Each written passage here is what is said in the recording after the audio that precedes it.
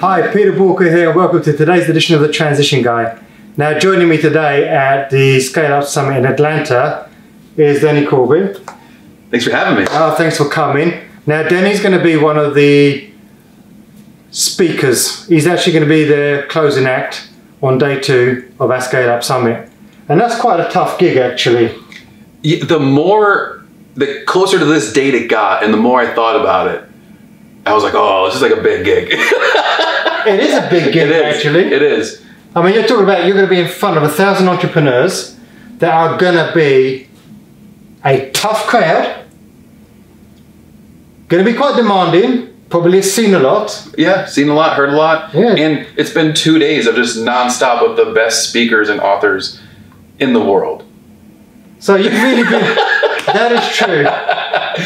But then again, you've been brought in to really leave everybody on a high. Yeah. So how did you end up becoming a magician? What's the story there? So I've always loved magic my whole life. I think like a lot of us probably have. Like you probably as a kid had a magic set at some point or learned a card trick. Yeah, I sucked. Yeah. That's why you're coaching it and I'm doing this.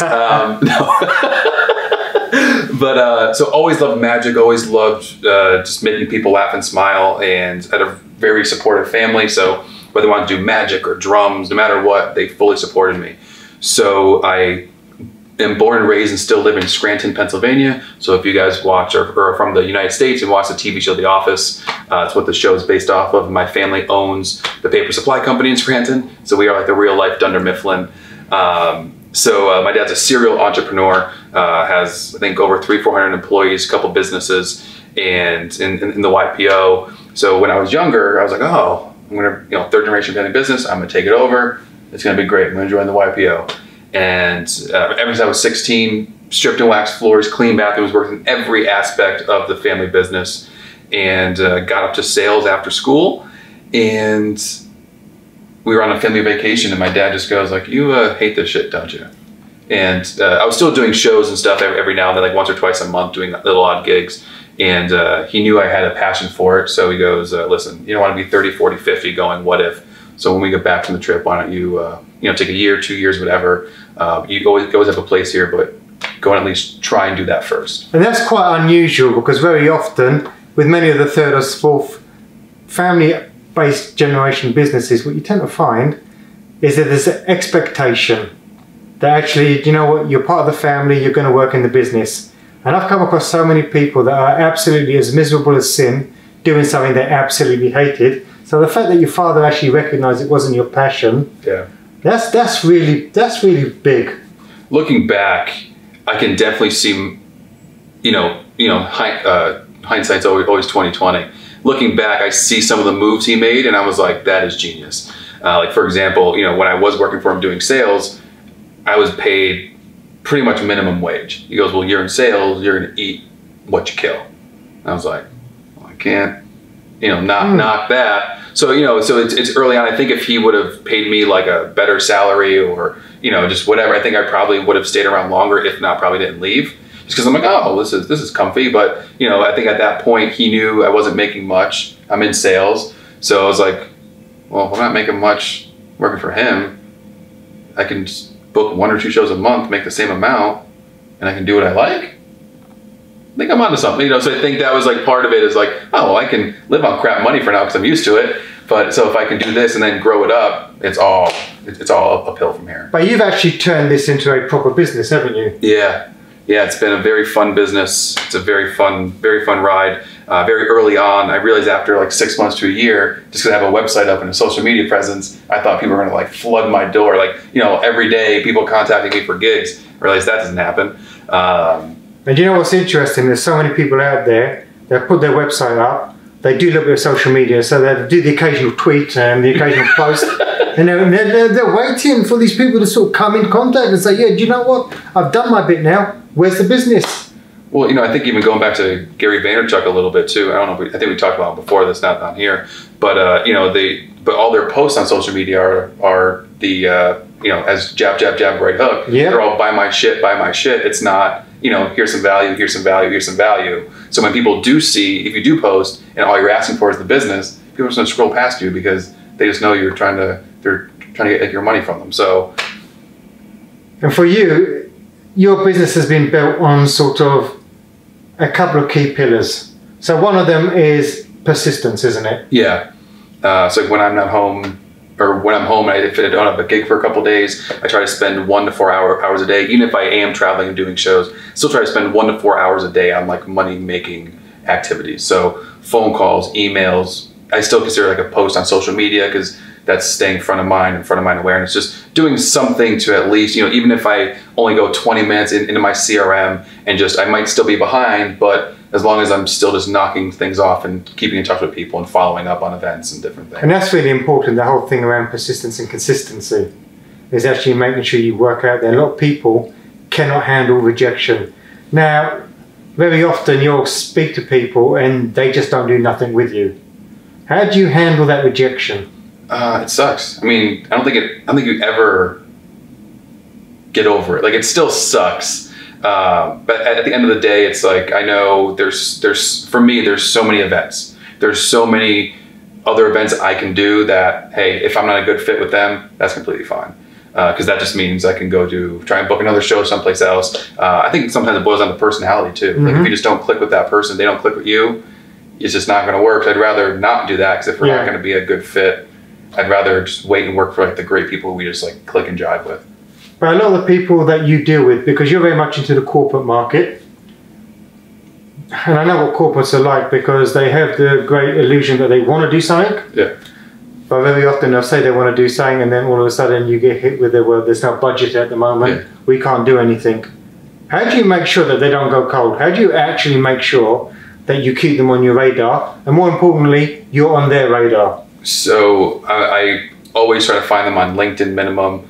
If we talk and we click, like, there's people who talk on the phone, you just know, like, oh, yeah, these are like my people. I'll find them on like Instagram or Facebook.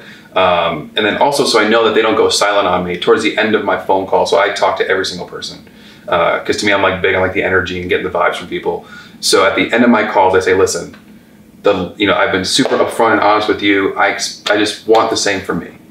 If, you said you had a meeting in 2 weeks or in a week, if we want to work together, great. Obviously, you're going to let me know. If I'm too expensive, just tell me. If you guys went in a different direction, just tell me. Because the last thing I want is to send you 20 emails. So I'll just start going on, and they kind of laugh because they get it. I said, just tell me. Like, just tell me, no matter what, good, bad, I can take it. It sucks when like they say no, but I'd rather them tell me, listen, we can't afford it. Or at least they can then tell me why. Oh, we went with a different act because of this. Oh, we went with a DJ because of whatever. So now I know for the future, oh, they went with a DJ. So now I'll call, hey, how is the DJ? Sometimes I'll go, well, not everybody dances, this and that. So then that gives me an opportunity to sell it. Maybe not like a full show, but instead just have me mingling around, doing like little close-up stuff. So it gives me a different opportunity to sell. So you keep working the relationship. Yep. I know you were saying to me off camera that basically you've had clients where nothing's happened for 4 years. Oh yeah. And that's the important thing about not giving up, isn't it? Yeah, it's just and we talked about it as well. It's not caring. Like, it's not that they don't like you. I mean, once in a while, I'm sure that you just rub people the wrong way for whatever reason. They could have had a bad day. You called and, hey, you want to buy this? And they're like, no. But there are people you could just rub the wrong way. But for the most part, most people, especially in the corporate world, in these jobs, other people, whether they've been downsized, whatever. So people have a lot more on their plate. So they might want to get back to you, but it might not be a good time. Or they see the email because they're on the road and they see, oh yeah, I'll get back to that later. And the next thing you know, they're on their desktop. It's the next day. All the emails go past. So it's just staying in touch that way. And it's human nature. I'm the same. I will sometimes need to get back to someone, and I've got all the intention in the world that I'm going to get back to that person. But shit happens. Your day gets in, another email, phone call, another thing you have to go and deal with, and before you know it, it's out of your sight, out of your mind. You don't mean to be rude. Yeah. It's just part and parcel of what happens. One of the biggest things I've been doing is texting my clients. Yep. Because to me, A, who do you text? Your friends and family and people that you like. And B, even if they're on the phone or doing something else, you can always respond to a text.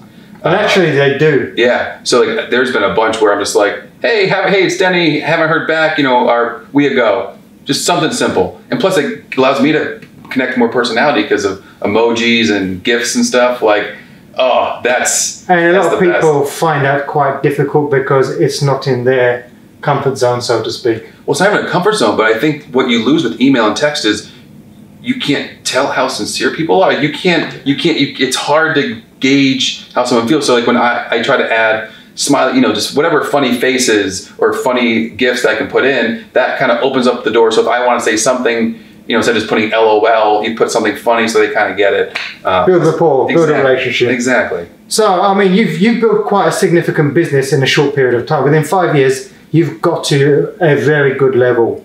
What's next for you?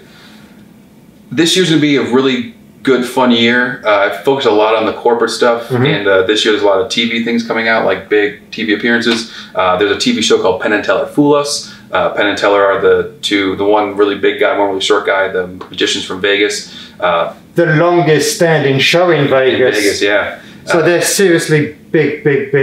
And they started Fool Us over in Europe. Now it's over here in the States, and I'll be appearing on it this summer. And there's a couple other projects I'm working on. So.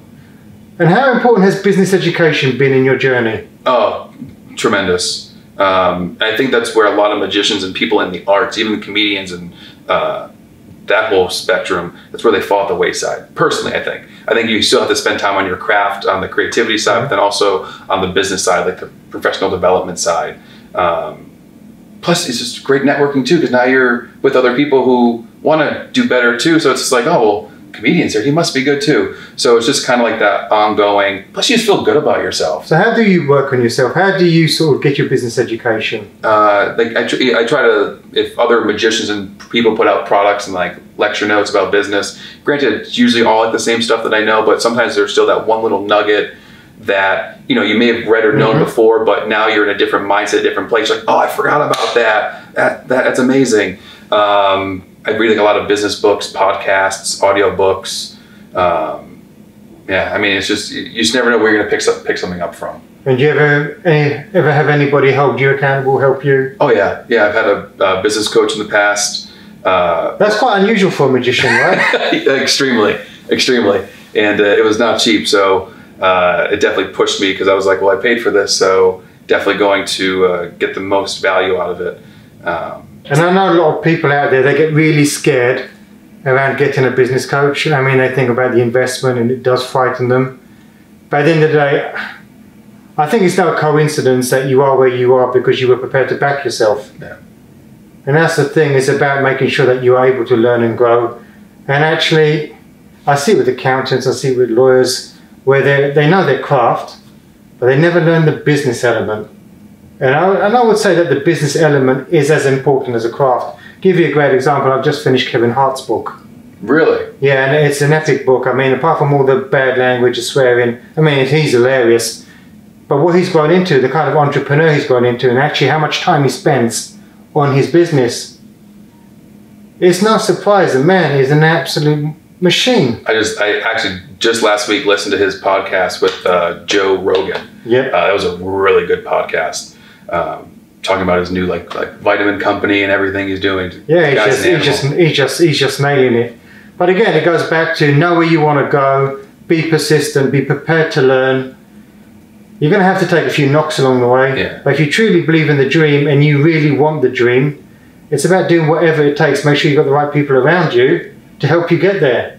And you've done all those things. It's so funny. So one of my friends is Jack Daly, who's one of the speakers here. And his whole thing is system and process. And even listening to the Kevin Hart podcast, that man works. Yes, he does. Works. So he'll spend 3 to 6 months just doing comedy clubs.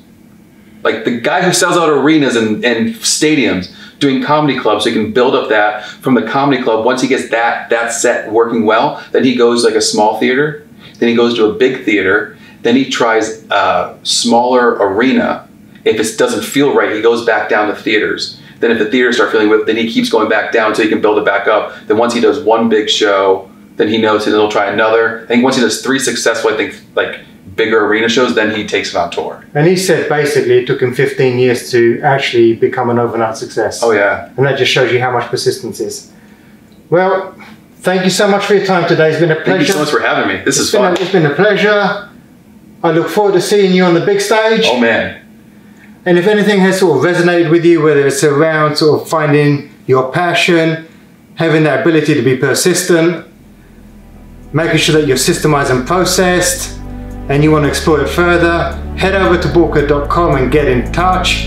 And remember, failing to learn is learning to fail.